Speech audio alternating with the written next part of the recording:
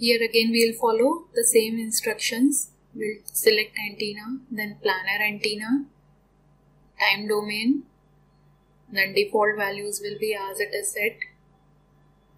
Now we have the main window.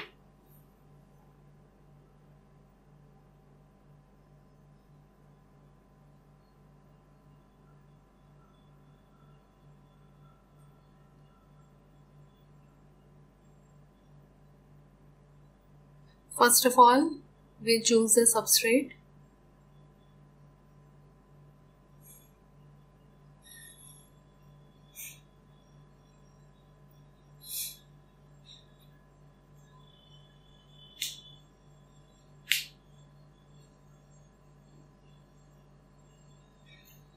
Material will be Rogers 5880.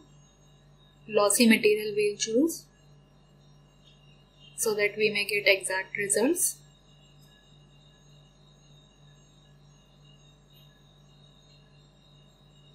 The value of W is 17.73, that is the broad dimension of the SIW. Total length is 176.28 and the height of the substrate, as already mentioned in previous slide, it was 0.508. So this is a substrate material. Then on the substrate material, we'll apply a top conducting layer and a bottom conducting layer with same dimensions as those of substrate.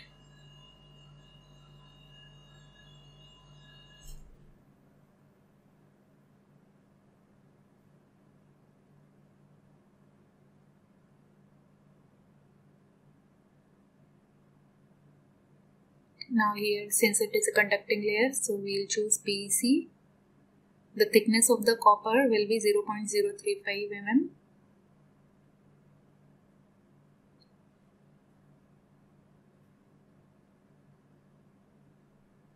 So you can see at the bottom side, conducting layer is applied. On the top,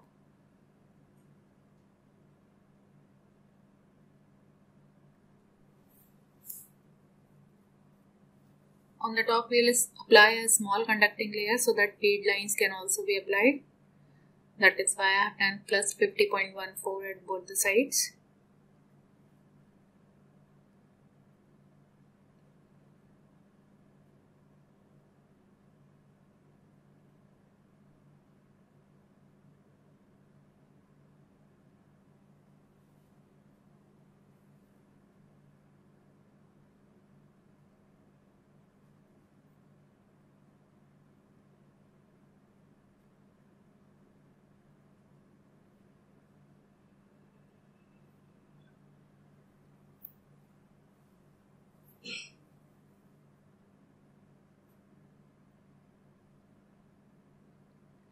Then we'll apply the fade line.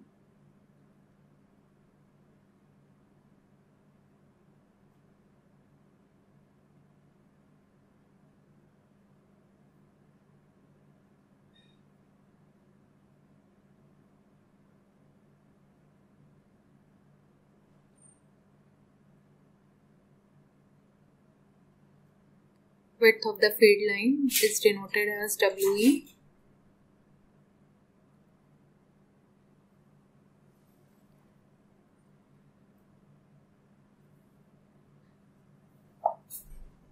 Since our structure is symmetrical about x-axis, so we can simply do its mirror image, the mirror image of the feed.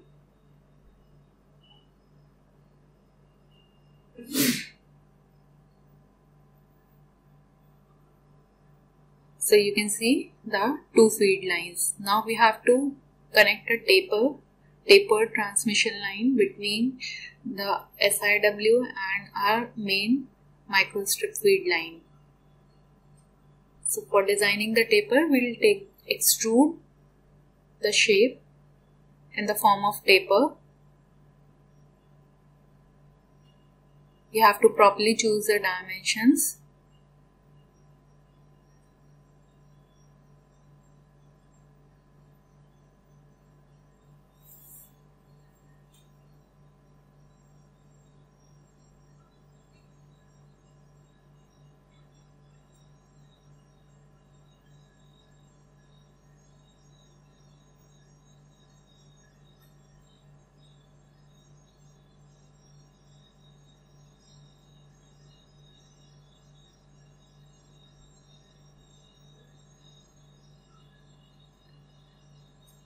These are the dimensions.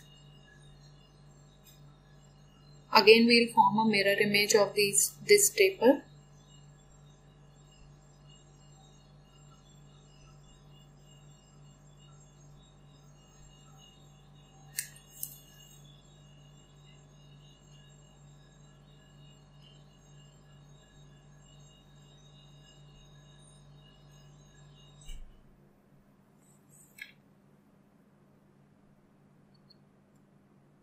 Now once the structure is ready, we'll join all the parts. That is the top layer, taper 1, taper 2, feed 1, feed 2. Now we have to drill the via holes. So for drilling the via holes, we'll choose the shape cylinder.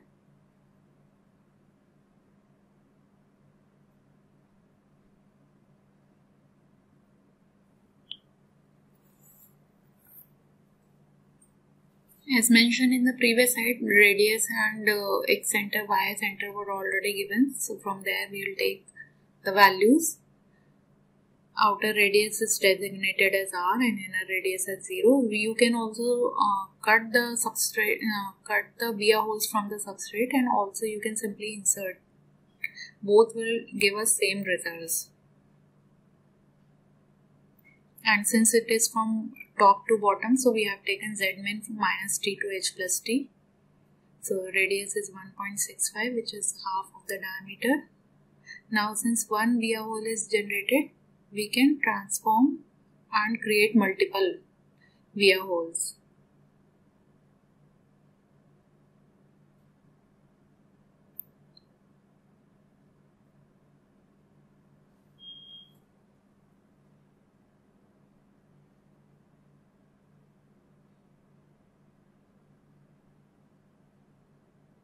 Here P is denoting our spacing between the consecutive via holes, that is 4.95 mm. We'll make the repetition factor as 13.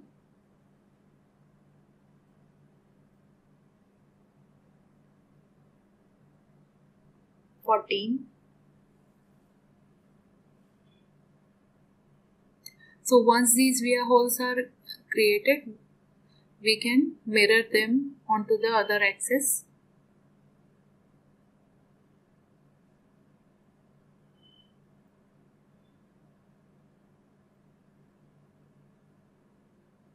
Now this is our SIW in the ready condition. Now in order to see the output, we need to apply the ports at both the ends.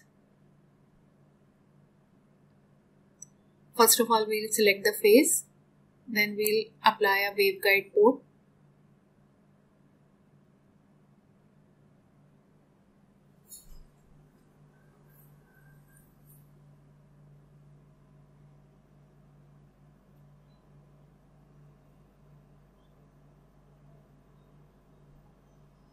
In the similar way, we'll apply the waveguide port at the second end also.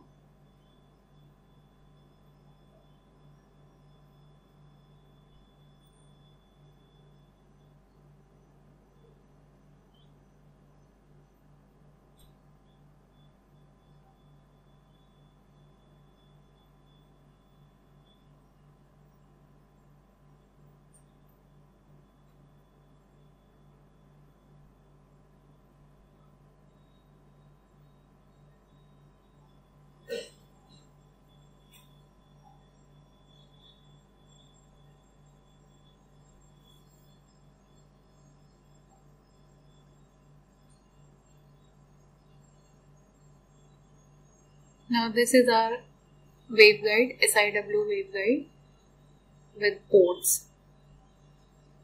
Now in order to see the results, we need to simulate this structure. So we'll assign the frequency 7 GHz to 18 GHz, or you can simply take 15 GHz because we are designing it at 9.35 GHz. So setup solver will start.